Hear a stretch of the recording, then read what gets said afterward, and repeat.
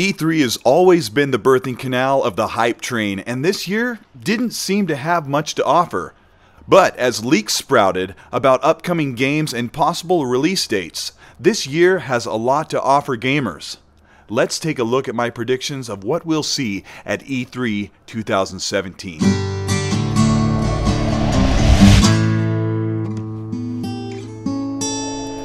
Sony and Microsoft promised a dozen games each last year and only delivered about half of them up to this E3. Microsoft had a stellar end of 2016, but Sony had an incredible early 2017. So there are some leftovers and new surprises in store for both consoles. Let's start with Sony. They showcased Days Gone last year, and since it has begun production in early 2015, it's very possible that Sony may announce a holiday 2017 release date for this zombie horde action-adventure title. Expect to see gameplay of Spider-Man from Insomniac Games, the studio behind Sunset Overdrive and Ratchet & Clank. A tweet from the developer said Spider-Man won't be coming out after 2017, and there's no way they won't capitalize on the upcoming Spider-Man movie this year. The juggernaut for PS4 this year is most definitely God of War. This emergence of one of Sony's biggest franchises has been a long time coming. And according to the voice actor who plays Kratos, as he tweeted out, God of War 2017. This will be impressive since Sony just unveiled this title a year ago. Gran Turismo Sport. GT Sport is in a tough spot. It's been a long time since PlayStation fans had an exclusive racer. GT Sport is highly anticipated and comes with a high level of quality and attention to detail. But Dirt 4 will be out in a couple of months before GT Sport, and Project Cars 2 already looks to be the Gran Turismo killer, with 30 more cars and 60 tracks compared to the 30 that GT Sport brings. The competition has been putting out yearly top-rated racers over the past 10 years, but Gran Turismo is finally coming. Creepy Uncle Mark Cerny's love child is coming even though no one asked for it, Knack 2. Expect it to run at native 8K at 32 bits. Tugging at the heartstrings of nostalgia of arguably PlayStation's greatest game, The Last of Us 2 will get another viewing at E3 this year. Joel is returning as the main character, and the music is being handled by the composer that has been charged with the Red Dead Redemption 2 soundtrack. The Last of Us sequel will probably be slated for holiday 2018. Uncharted Lost Legacy gameplay is to be expected in the conference with a release date in the holiday 2017 window. This standalone DLC expansion is reported to last gamers anywhere from 8 to 12 hours and will feature Chloe and only set you back $40. Detroit Become Human is made by the creators of Heavy Rain and is a film noir interactive game expected to release in 2017, so plan on seeing more gameplay at the conference, or movie gameplay. Sony will talk about Death Stranding, but don't expect to see a release date, as Kojima may not have this game ready to unveil until 2018 or later. Sony will steal the entire gaming show with exclusive footage of Red Dead Redemption 2. Rockstar plans on having Red Dead ready for holiday 2017, but Rockstar waits until everything is done and pours over their game with love and affection. And if that means delaying the game 3 to 6 months, like they did with Red Dead 1 and GTA 5, then we will happily wait. My prediction of Red Dead 2 is that it will follow the storyline of a young, wild John Marston as he was taken in by Dutch van der Linde. Rob Wiedoff will be reprising his role as John Marston according to my best educated guess.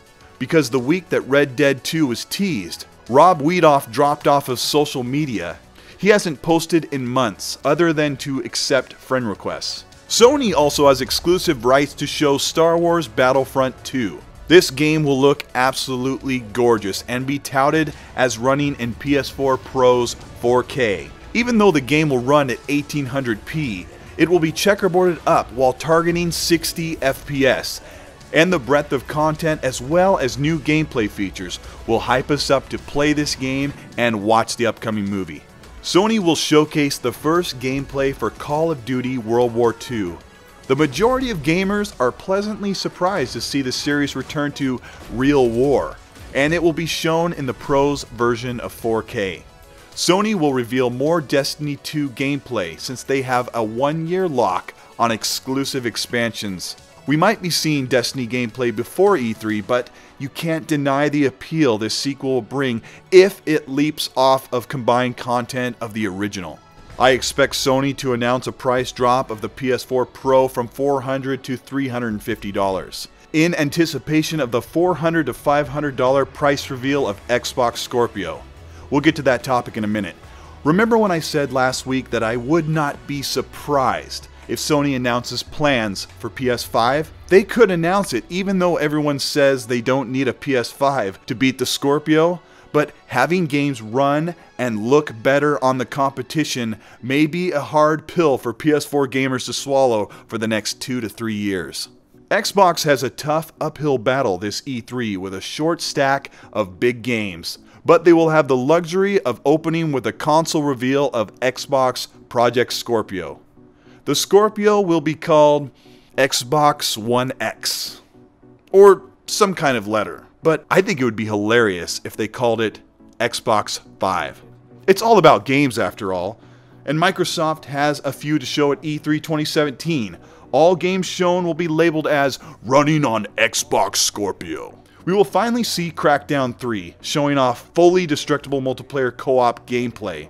We'll see destruction that hasn't been seen since Red Faction Guerrilla in 2009. Microsoft is pushing for a holiday 2017 release. I'm skeptical because up to now we haven't seen anything except for this footage shot off of a TV.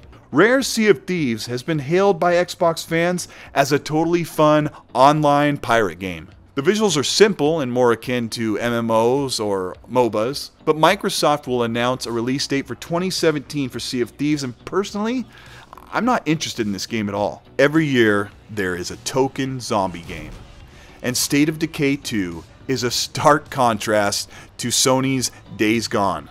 State of Decay 2 is a true, living and breathing open world where your choices matter. State of Decay 2 is built on the Unreal Engine 4, and with the solid backing by Microsoft, this game could finally have the visuals to match the immersion and gameplay that this series offers. While Sony shows off GT Sport and checkerboard at 1800p 60, Microsoft will showcase Forza 7 in blistering 4K 60. Microsoft's flagship racer will impress any racing fan with tons of content and the undeniable feel of Forza's racing games that not even Project Cars 2 can beat. It will be a crowded tarmac this fall with Dirt 4, Gravel, GT Sport, Project Cars 2, but I bet that Forza 7 takes podium for racers in 2017. Cuphead is a side-scrolling co-op shooter that looks exactly like a silly Symphonies Disney cartoon circa 1930s. This game has been mysteriously delayed for a year, but it's going to pay off for a release date in 2017.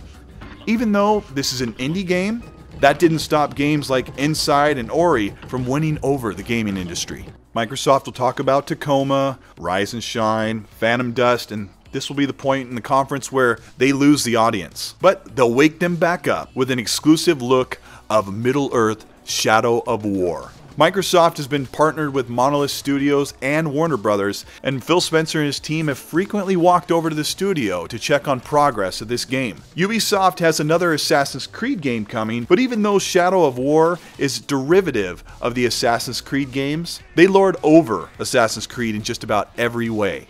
Bethesda might share the stage with Microsoft to talk about the release of Fallout 4 VR, only on PC and Xbox Scorpio. Todd Howard said that Fallout in VR and VATS is awesome.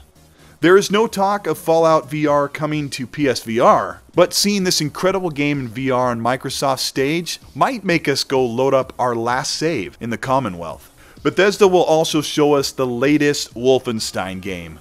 Wolfenstein, New Order, and Old Blood are probably the best linear first-person shooters this generation. Machine Games knows how to make incredible games, and this will be a gritty reveal of another great shooter to come to PS4, Xbox One, and PC. Far Cry 4 was a great game in 2015, but it was too closely related to Far Cry 3. Rumors of Rockstar shooting a live-action trailer in Montana actually ended up being a live trailer for the upcoming Far Cry Old West game, due in September 2017. If you've played Ubisoft's Call of War as Gunslinger, you know that Far Cry in the Old West will be an amazing surprise hit. So what if it releases right next to Red Dead 2? We'll gladly play them both. There are rumors of a Fable game in development with Microsoft through an ex-Lionhead developer. There's one announcement that I can't predict that Microsoft has up their sleeve. Hopefully it's an RPG, possibly something that Microsoft has partnered with Bethesda. Microsoft will take some time to explain Dolby Atmos in the home on Xbox Scorpio, new wireless headsets, other non-gaming tech, but Microsoft will have a great E3. But as it stands, Sony will have the bigger show with a few big games coming and the biggest multi-platform games on their stage. Either way, we are actually in for a hype train of an E3. And a couple of months ago, I would have told you the opposite. I ask a lot of gamers, what game are you looking forward to most at E3? Most of them go right to the big games like Red Dead 2 and Battlefront 2. But we have a good idea of what might be coming, so let's hear it in the comments. What are you looking forward to most this E3? This is Colt Eastwood. Thank you so much for watching and hearing a senile old man's wild-eyed predictions. If you like this channel, please show your support and like the video and subscribe. Also, check me out on Patreon so you can show your support so I can continue to make what I think is quality content. I'll see you guys in the next video. Later, gamers.